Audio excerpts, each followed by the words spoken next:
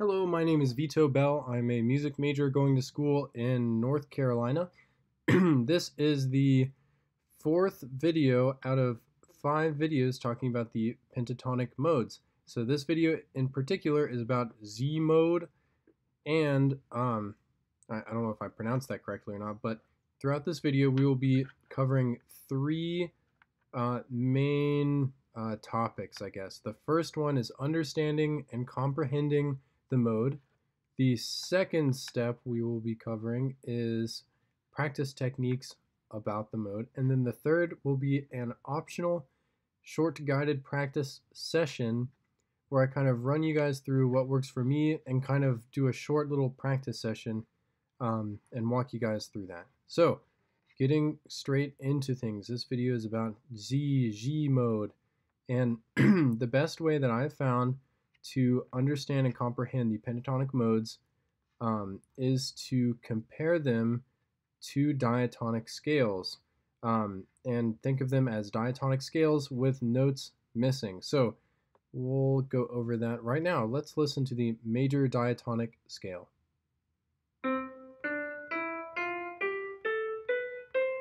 All right, and let's listen to Z mode.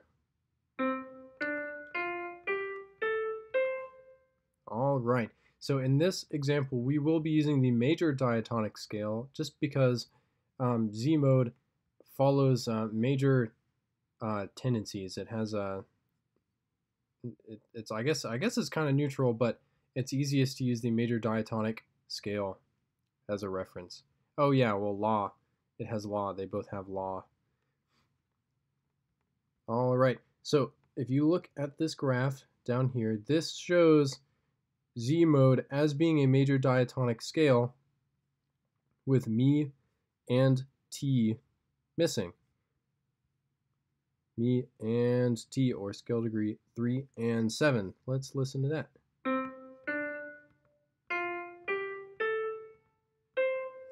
So I find that this is a very, very effective way of thinking about this scale, this mode, and visualizing it in my mind while I sing it.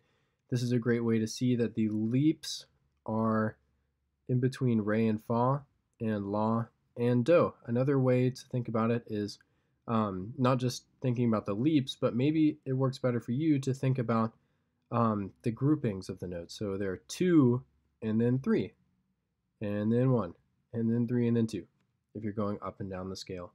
I guess both work pretty well for me. You know, on some modes I like to think of it as being 2 notes and then a leap.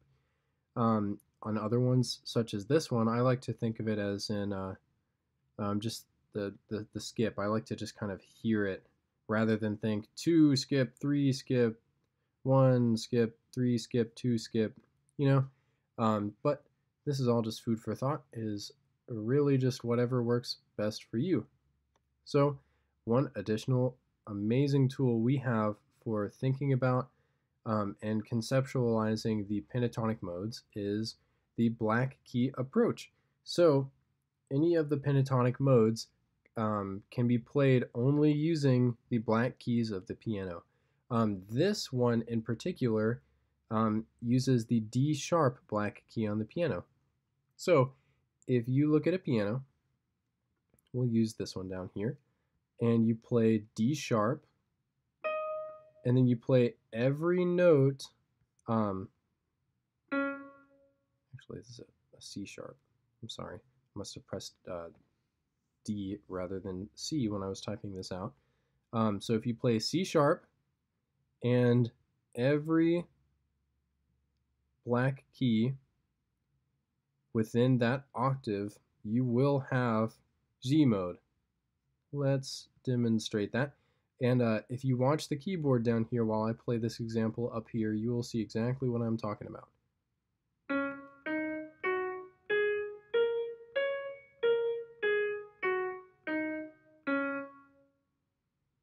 All right, let's do that again.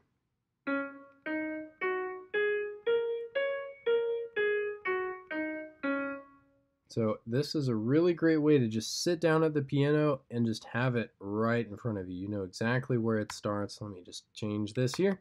and it's a really, really great way to practice it and a really great way to understand it and think about it during the day. So one way you could test yourself is if you had flashcards that said which pentatonic mode is the C sharp pentatonic mode using the black key approach. You can kind of think about that throughout the day and use this as a tool to help you understand it, and help you figure out how to quickly find it on the piano. Whenever I practice this with a piano, um, I definitely pretty much exclusively use the black key approach when practicing these modes. So, I believe that this concludes our first section of this video. Moving on to the second section of the video, talking about practice techniques for this mode, and I guess you could say all the other ones, or just anything. So, I like to start off by listening to it a whole lot. I just listen over and over and over again and listen to it until I clearly hear the skips in between the groupings of notes.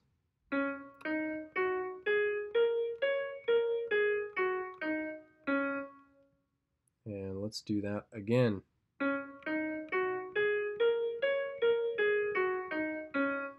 Great. Yeah, so I like to hear the skips, and once you get to the point where you can hear how this one sounds differently than the others, or different from the others, and you can clearly hear the skips and the groupings of notes, then you are well on your way to understanding and memorizing this scale, this mode.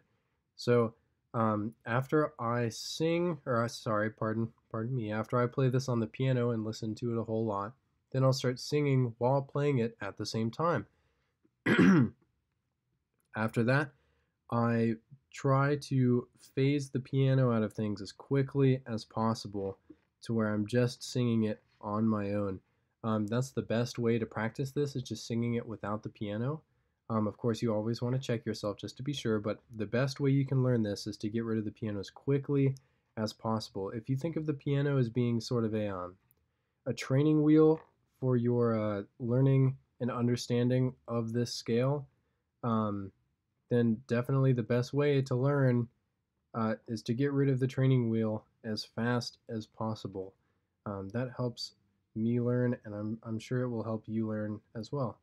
So, getting into the third part of this video is the optional guided practice session.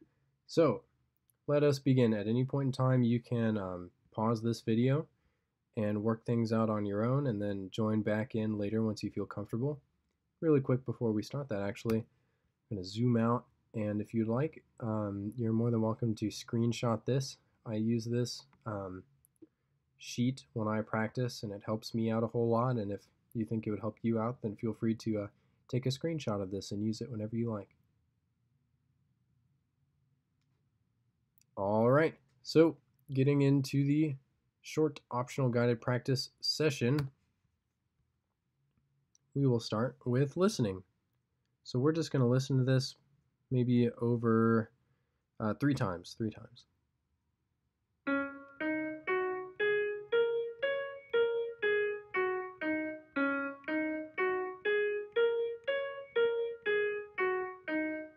Try listening to the skips.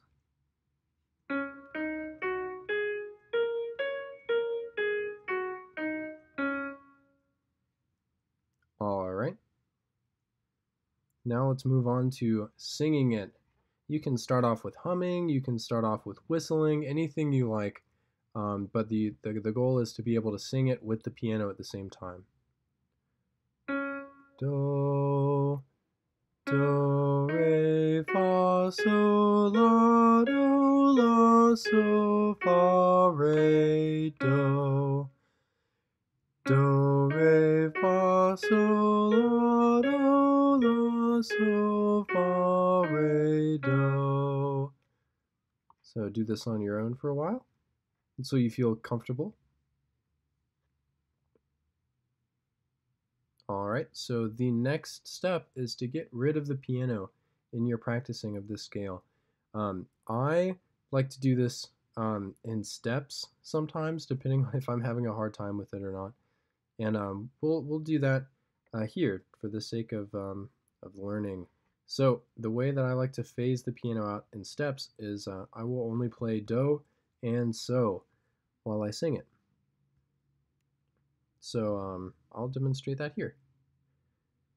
Do, re, fa, sol, la, do, la, so, fa, re, do. That's a really great way that I practice this scale.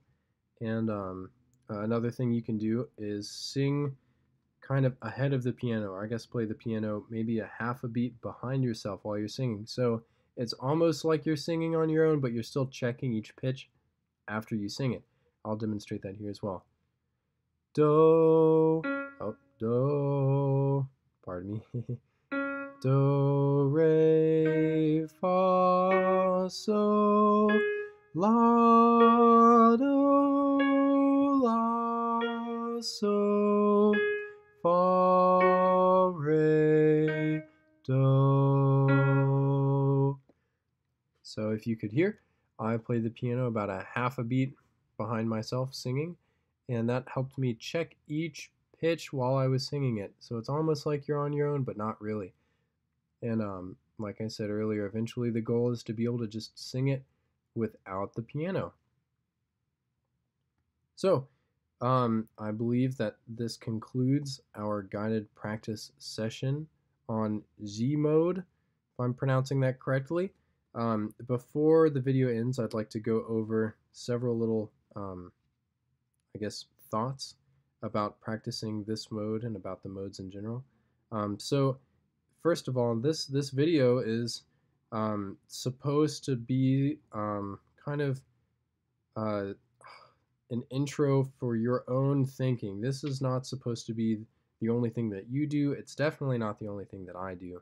I kind of use as many things as I can as tools to generate a better understanding in my mind. So overall, just like the training wheels of the piano, this should be a training wheel. We should be getting away from this kind of practicing as quickly as possible in order to just go right into having an understanding of this musically and just understanding the way it sounds and the way it feels. And that kind of superior understanding and comprehension is what we're heading towards. And eventually, tools like this video should become obsolete in our practicing. So moving past that, I hope that this has helped you create your own ideas for practicing. Everyone has their own things that work for you, and these are some things that work for me, and just because they work for me doesn't mean they work for you. So don't feel disappointed in yourself if this kind of practice approach does not appeal to your learning, what you like to learn, how you like to learn. So don't feel bad if this video does not appeal to that. Use this as an inspiration to create your own video. I really like using MuseScore for these, and I would suggest if you're curious about creating your own practice routine, the MuseScore is a really great way and a free way to kind of come up with your own practice sheets and have them stored digitally. So other than that, you can do this at any time of the day. Whether you're on the bus or going from class to class, you can think to yourself, which pentatonic mode is the C sharp mode using the black key approach, or the F sharp mode, or the G sharp mode. You can do any of those things while you're running around. You can think about which pentatonic mode is missing me and T. And you could either make flashcards, or you could just think about it, and that's a really, really awesome way to memorize these as well. So I believe that this is the end of the video. Thank you so much for watching. If you have any questions or comments, I'd love to hear them. Other than that, good luck in your practicing and your learning, and I hope you have a nice day and stay safe. Thank you.